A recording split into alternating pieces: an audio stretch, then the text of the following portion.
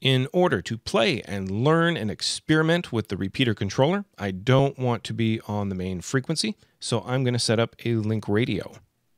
I've had this Yaesu 7900R around for quite a while, and it's going to serve really well as the 900 megahertz receive link, but it will also serve as a 70 centimeter crossband repeater.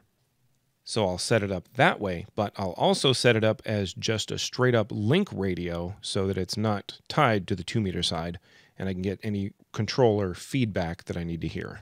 A quick shot of the data connector on the back of the radio, and of the connector itself. Of course, it's an easy, quick connection on the back side of the radio, but I don't have the other end made up for the repeater controller yet, so I will be doing that very soon.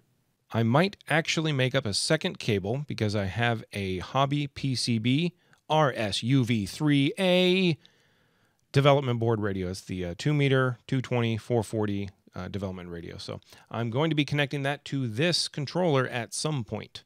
So I'll make a cable for that too. If you're still watching, thank you for watching, and I want to show you some Alaskan stuff. This is Ham Radio Alaska, so I'll be doing Alaska radio stuff eventually, but here's a little time lapse of the solstice sun in Fairbanks, Alaska.